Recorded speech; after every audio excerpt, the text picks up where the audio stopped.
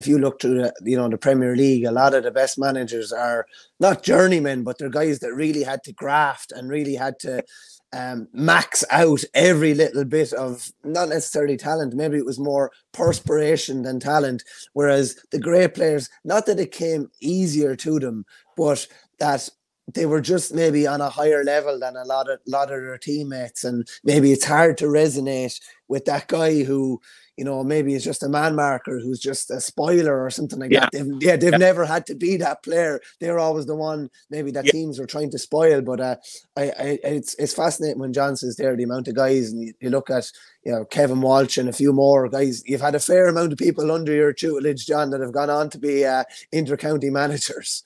Well, they have, yeah. And I mean, I really, I take great, as I said, Peter Ford succeeded me in Galway, won an All-Ireland under 21 and won a Connacht final with them. You have Kevin McStay, as I said, Andy Moran, James Horn, and Pádraig Joyce this year, three of them. And then other years you had Kevin Walsh, Kevin McStay, as I said, Peter Ford, and John Mahan, of course.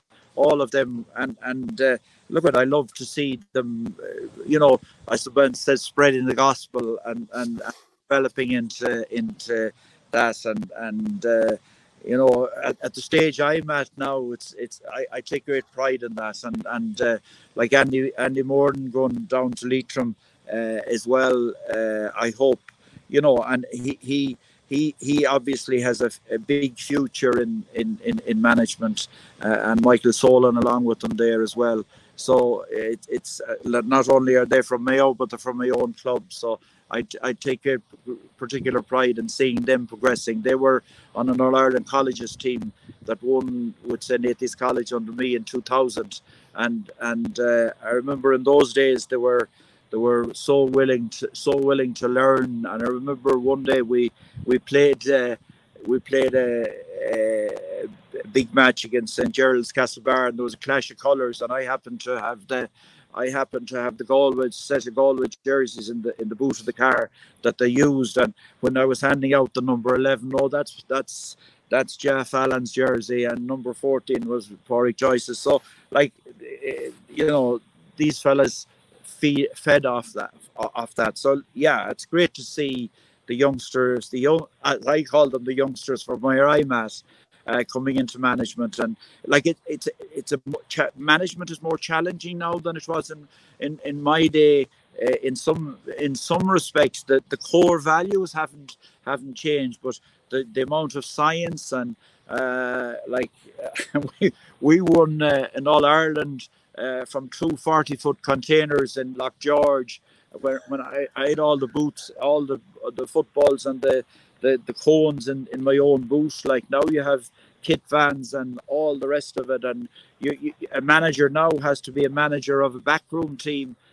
He's a kind of a chief executive to keep everyone going. Whereas it was a lesser one day, and sometimes it was in some ways more enjoyable and more innocent times, but it has gone into a new era now. And you have then, of course, the big challenge that we hadn't back then was social media, where to keep a camp happy, the panels are bigger now, and to keep everyone happy is more challenging than it was then. But I have great memories of it, and I have great admiration for the new styles that are there now, and the expansive backroom teams, where you see them lined out on All-Ireland final day. There's a bigger panel in some backroom teams than there has been on players in the past. I remember winning a Connacht final with Leitrim with 26 players in the panel. I think Dublin had more backroom members than that when they were winning All-Irelands.